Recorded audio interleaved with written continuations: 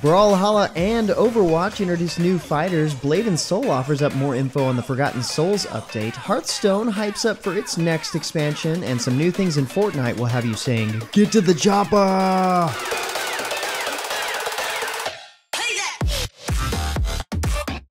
What's good, everyone? James Blonde here with your weekly recap for gaming news and announcements of the week of March 20th, 2020. Starting out the news this week, League of Legends has revealed more details on its Fiddlesticks rework, making him even more terrifying. Now Fiddlesticks will be able to summon effigies on the battlefield that offer vision and will attack or self-destruct when approached by an enemy. His kit also allows him to send enemies fleeing in fear, heal himself, slow and silence, and blink to new locations. No date just yet when he actually lands in the game renewed, but I would expect it soon. Meanwhile, in League's Teamfight tactics, the new Galaxies set is now live, featuring new champions, traits, items, and balance changes.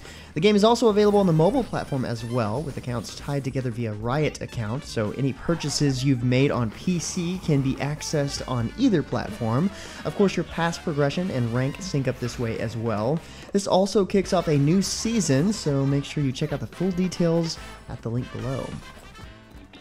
In other news, War Thunder has revealed its first major update of 2020, Viking Fury. This update brings over 50 new vehicles, over 30 of which are in the new Swedish Grounds Forces tech line. New land, sea, and air vehicles are also added across other nations too. In addition to this, 2 new locations have also been added, Denmark and Sweden. Enjoy your virtual war holiday in Europe. Brawlhalla has introduced a new permanent legend this past week, the Gargoyle Onyx. Onyx uses a cannon and gauntlets to pummel her foes, alongside a globally updated cannon kit for all cannon-using legends. Additionally, the game is kicking off a 2-week Luck of the Brawl event, which includes 5 exclusive skins, Lucky Clover colors, login bonuses, and more. Meanwhile, the earlier teased spy games are now live in Fortnite, where you can play as Ghost or Shadow factions in order to unlock tech and earn special rewards. You'll battle it out in Operation Drop Zone LTM, which has a team goal of 150 eliminations, along with unlocking as much personal tech as you can. The games also unlock the brand new Choppa vehicle, a 4-person helicopter that will grant you some aerial mobility for your team. And I guarantee you, it's been said 1,000 times already, get to the Choppa!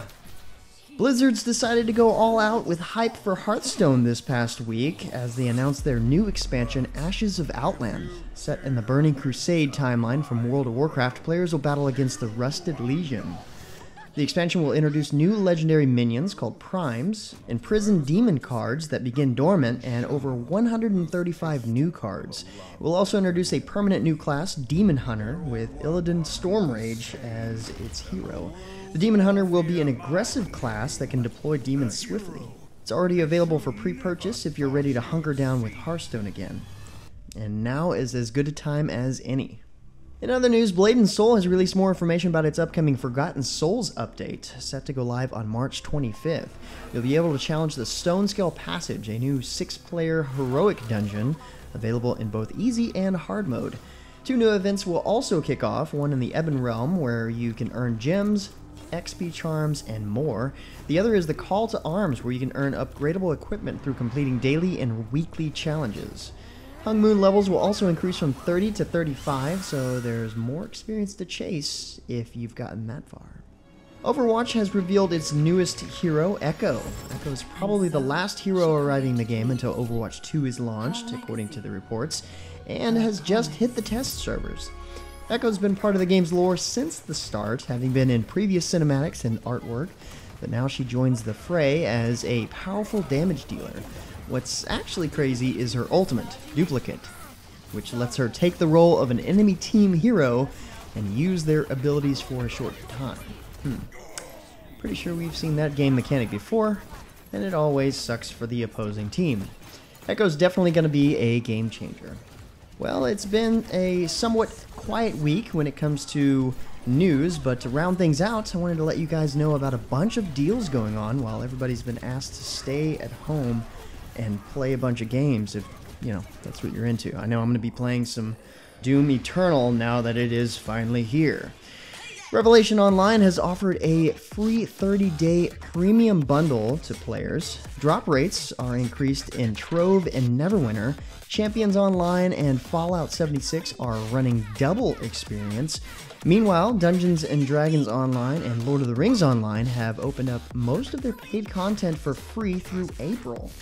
Population Zero is handing out 10,000 free game keys. You want to pick one of those up if you can.